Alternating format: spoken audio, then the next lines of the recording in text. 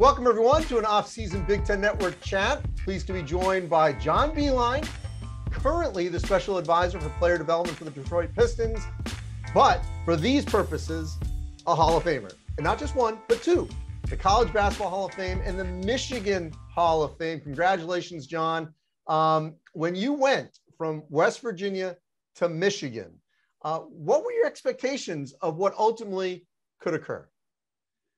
What I hope really, Andy, was that I could make it, that I wouldn't get fired. You know, I owed West Virginia a ton of money, and if I get fired, I couldn't pay for it. So I just was trying to survive.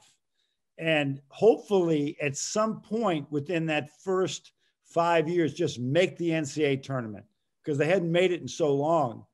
And that was it, survival. That was 100% of it. We didn't have great facilities, but the administration got behind it all. And all of a sudden, you know, Michigan basketball was able to take off and be up at the top where it belongs, and it still is. 2 national championship games, among many other unbelievable results, players that have gone on to have really, really good NBA careers. Even here now, a world champion in Jordan Poole with the Golden State Warriors.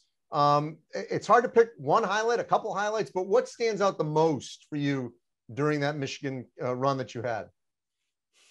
I think it's at the end of the season, being in position where the Big Ten tournament, we did win it twice. I think we were in the championship game 4 times, but so you get to that point, all right, the tournament's over. And that was the ending point for Michigan for all those other years. And then all of a sudden, okay, what's next? And then next thing you know, you're in the Sweet 16. Next thing you know, you're in the Final Four. I think those days that you were in March, still playing basketball late, will always, there's not one moment.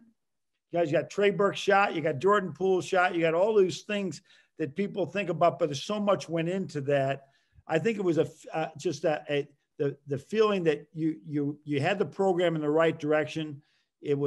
Kids were graduating. It was clean. It was just a sense of, I think, achievement that was very rewarding for my staff, for myself, I know for the administration, but most importantly for our players who bought into Bo Schembechler's the team.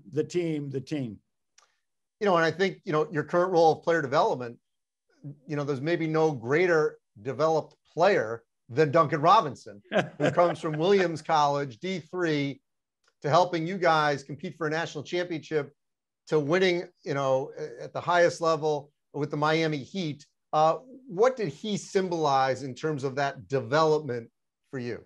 Yeah, I think it's something that his 4 years with us, because God forbid, Andy, he sat out a year and worked at his game and didn't have a transfer portal, but he went. You asked Duncan Robinson, he'd probably say that year I sat out was so good for me in the long run.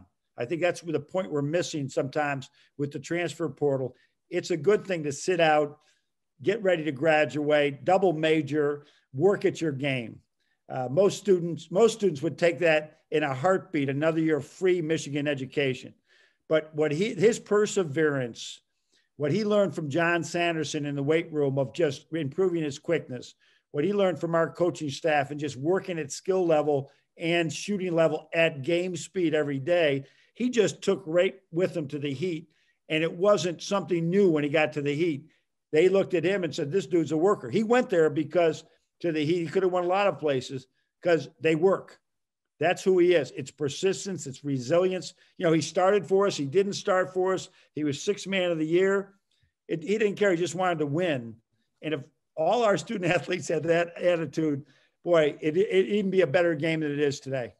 I also think that at the University of Michigan, you ended up being a tremendous bridge to the past, the Fab Five, and even beyond that, the '89 team, to what we're seeing now with Juwan Howard coaching, and your still involvement of being that resource. How critical, when you look back at that role that you played of carrying, because there was some troubled times, and you bridged the two eras, and now it feels like the program is whole again and in a good place. What are your thoughts on that? Well, I think there's key pieces there that it's a family now without question. And I know our staff and the administration, everything had a lot to do with that. And obviously Juwan has helped as well now. But we just reached out to people, and Tommy Amaker had started doing that too. He put some jerseys up. He tried to get this connected family culture at Michigan. And I picked up where Tommy had left off, inviting people's back, recognizing different teams. I mean, I remember playing golf with Rudy Tomjanovich, like within the first 2 weeks or so that I was there. He and Steve Fishman and Dan Fife. And it was like, I heard their part of the story. And then as the different players would come through, I could see that just how wonderful it was. I've become great friends with Paul Hireman and Mark Lozier, these guys that played in the late 70s. It goes all the way to that 89 team where, I mean, when they all came back and Steve Fisher came back, those are big moments. Those were really big moments for us to get Steve back and all those guys on the team. We had those guys in a room, Andy, with our team. I knew exactly why they won the championship in 89. That was one connected guy guys who cared about nothing but winning.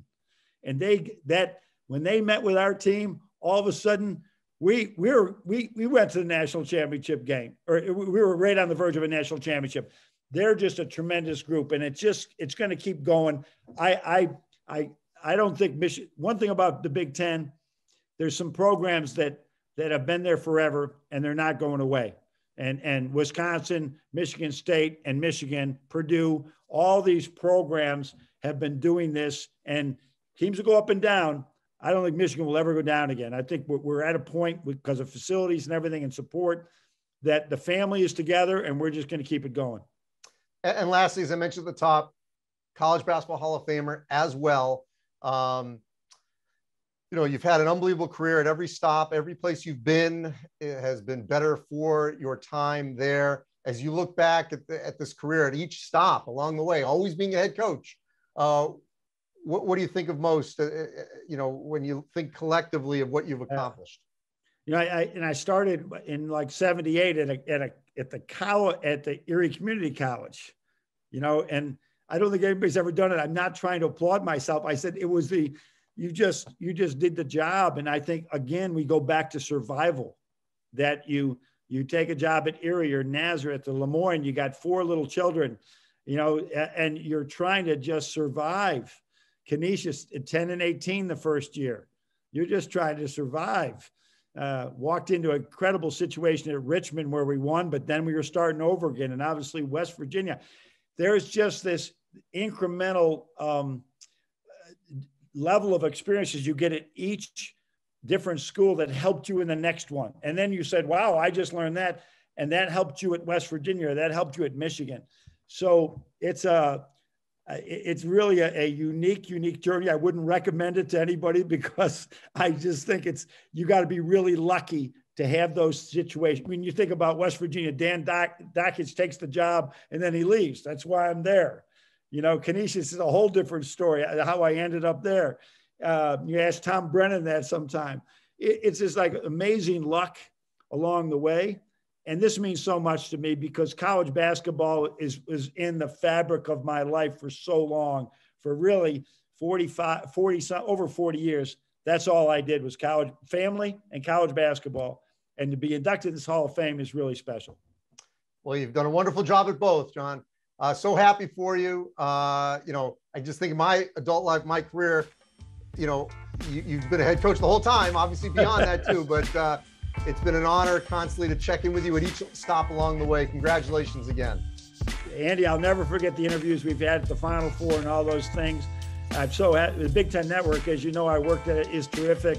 You're fabulous. What a great match. I hope you stay there forever. And thank you so much. Congratulations, John. Thank you. All right. Thanks, Andy.